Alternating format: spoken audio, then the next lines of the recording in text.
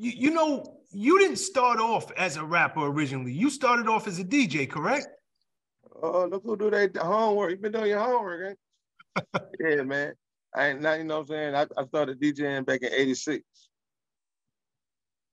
Yeah. So you started I mean, we 50 years into hip hop now.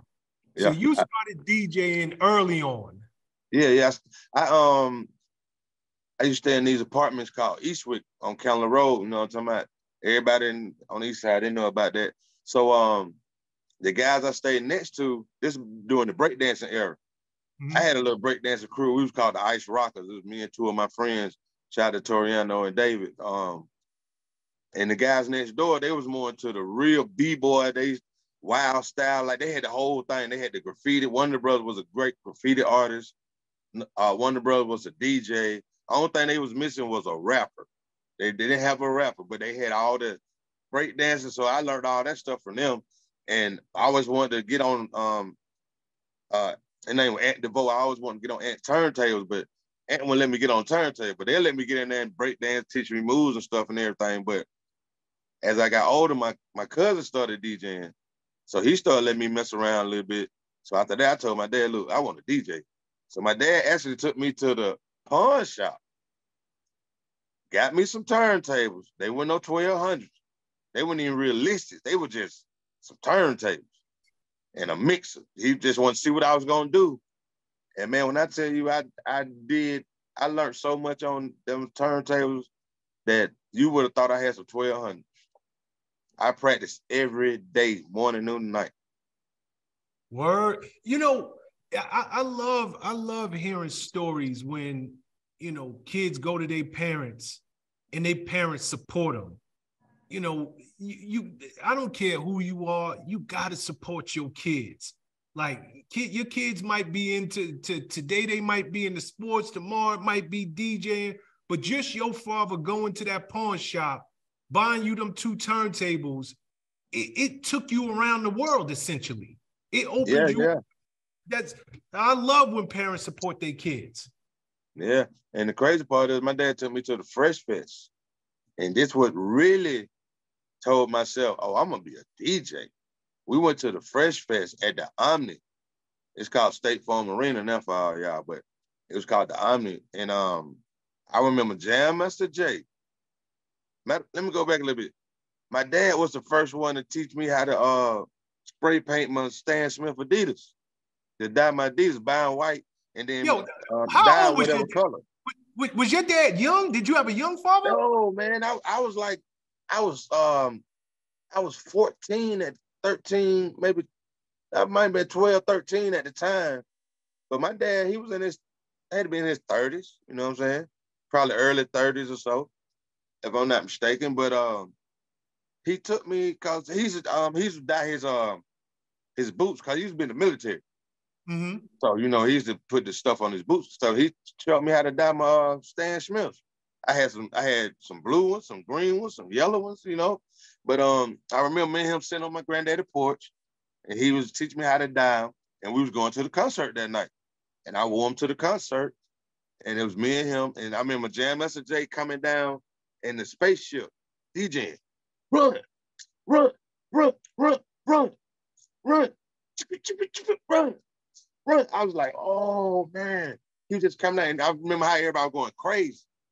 And I looked at him again and said, hey, I'm going to be a DJ. That's what I want to do. I'm going to be a DJ. And I told him, I'm going to perform in the Omni. I told him that. I told him that at 13, I'm going to perform in the Omni. I didn't perform in the Omni, but we performed when it was Phillips Arena. Same place. So that came true. Yeah. Did he remember that you told him that? Yeah.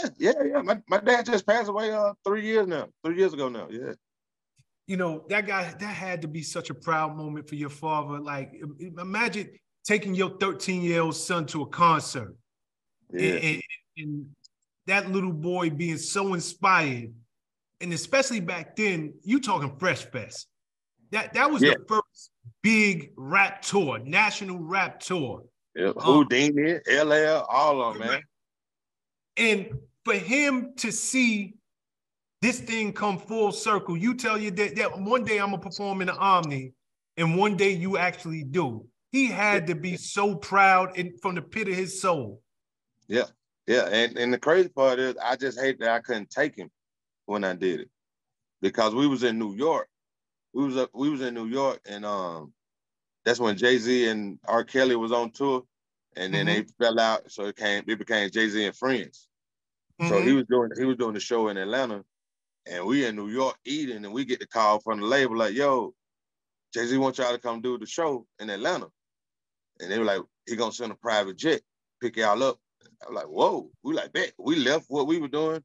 We already had our bags with us. We was going to the airport, but our plane didn't leave till later on that night though. So we ran to the Clearport and got on the plane. And when we got there, he had SUVs lined up.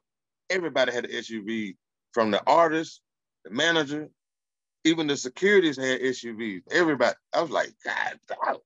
And we pulled up, went out there and did our thing. And this was on the Best of Both Worlds tour? Yes. And when it came to Atlanta, he had everybody out there. JD, he had called in the cavalry. You understand me? Nah, that tour was crazy. Before it imploded. Matter of fact, while you was on that tour, while you performed that night, did you get a chance to hang out with Robert Kelly? No, he went down. That's when they had split ways, and he was just doing the Jay-Z and Friends tour. He kept the tour going. Got you. Okay, yeah, so he kept it going, and he was going to different cities and pulling people in and stuff. You know, I do remember that now, and I forgot because I remember the Madison Square Garden where it all just went crazy. It went haywire. Right. But I forgot he kept that tour going after, and he did Jay-Z and Friends. So it makes sense. He come through Atlanta. He got everybody on that tour. Man, I'm talking about everybody. Who else? Everybody. Scrappy, Grandma was there, Trillville. Man, that was one of the best shows. That was the biggest stage I ever been on, because he had the regular stage, but for some reason, he had a whole part that went all the way, like almost to the crowd that you can walk to. And I ran on one side. You know, we used to run back and forth on the stage. And I ran and went up on that one side. And I looked back and I said, "Ooh, I'm going to be right here all night, because I ain't running back over there. Dude, that's a stretch." What's up, guys? Thanks for sticking with me to the end of the video. Truly appreciate you. If you like anything you heard here today, go ahead and hit that subscribe button. And if you know anybody that can benefit from this message, feel free to share. Peace and love. Make every move a power move, and I'll catch you all on the next video.